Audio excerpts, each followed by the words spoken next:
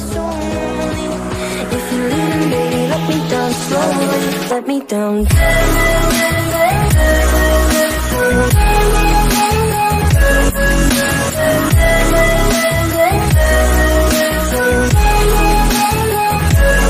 me down.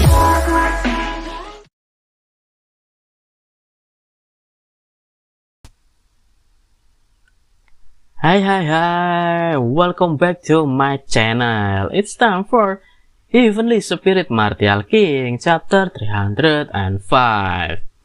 While Lin Yan struggles with Qin Hai, Xiaolin faced the opposites.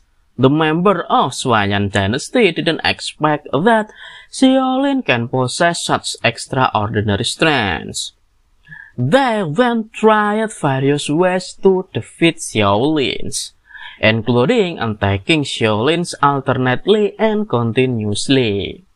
Even so, with his giant axe, Xiaolin managed to blow away every attack that launched by Xuanyan dynasty member.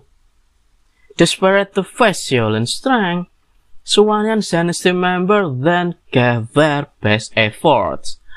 But once more, Xiaolin still managed to slash them one by one. The Xuanyan dynasty member felt hopeless and felt that it was impossible for them to defeat Xiaolin. They decided to run away.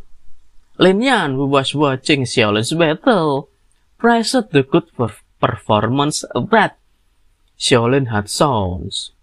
Looking away while fighting with him made Qin Hai very angry.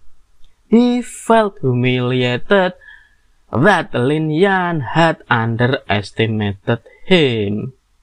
Qin Hai then saw what true power is. In Qin Hai's eyes, although Lin Yan can use Void Black Flame, but because of his cultivation base, Lin Yan can bring out the true power of Void Black Flame.